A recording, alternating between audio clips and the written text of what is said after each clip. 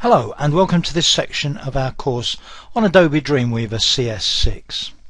In the previous section we looked at the preview features in Adobe Dreamweaver CS6.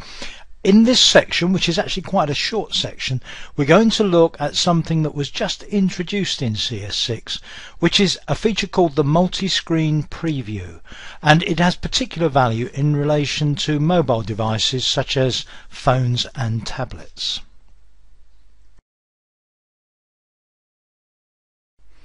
Now, to see how the Springs Park homepage looks on three different default size screens, let's go into the multi-screen option here, and right at the top, multi-screen preview. That brings up a dialog with three sizes included. It's the index.html homepage. The phone size we've got is 320 by 300. The tablet size we've got is 768 by 300, and the PC desktop size we got is 1126 by 204. Now we can adjust these to different size settings. We have media queries and viewport sizes. Let's start with media queries. Actually, we're not going to do this at the moment, but let me tell you about media queries because we're going to look at this much later on. One of the approaches that you can take to dealing with different sizes of device is to include media queries in your website. And what this basically does is that the browser asks the device that the user is using what size the device screen is.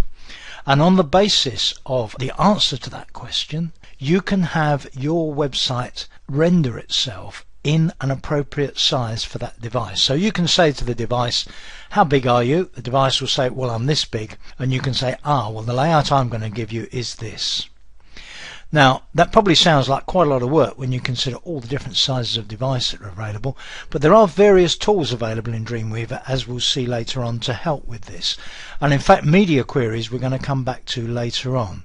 But just to give you some idea of how we deal with the issue of all these different size screens nowadays, let's cancel that one then, and let's go into viewport sizes.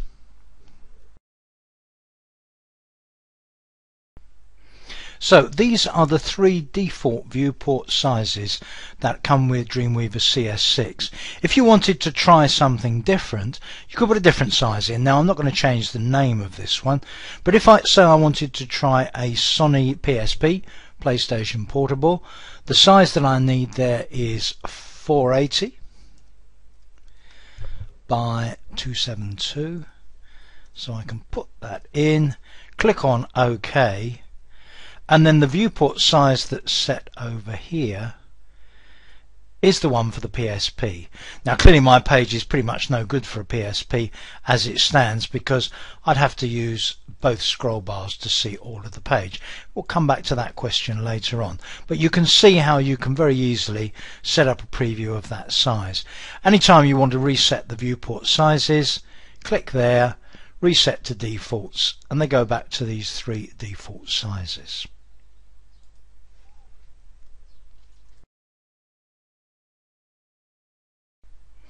Now seeing those three together in the viewport is a great way of seeing how your site renders on three different types of device: the phone, the tablet, the sort of mid-sized device, and then the PC at the largest size. It's very straightforward as well to look at individual sizes, just about any size that you like. Again, back to the preview button here, and you have a number of options there: different phone sizes, tablet, PC sizes, and so on.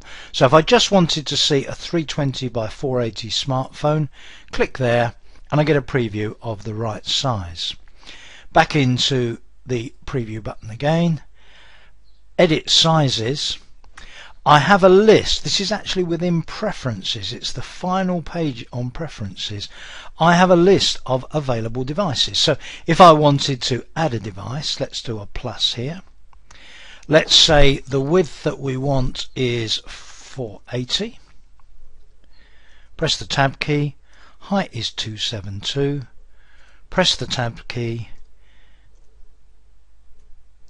I'll give it its full name, Sony PSP, click on OK, and that now appears as one of the options. We've got Sony PSP, click, that's what our site would look like on that device.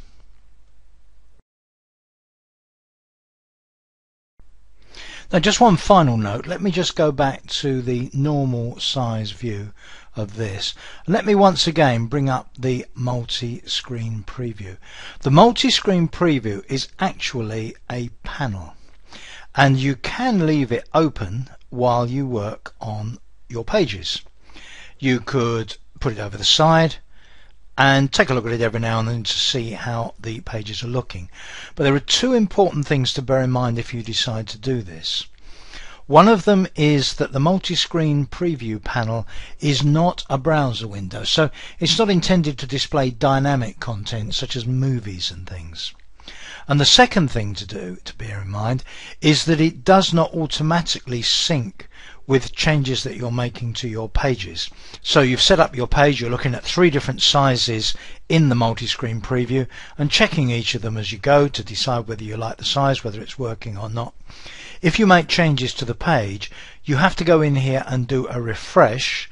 There is a refresh button here specifically for that purpose to see those changes enacted in the multi-screen preview. So 2 important things to be aware of there. So we've looked at 2 important things in this section.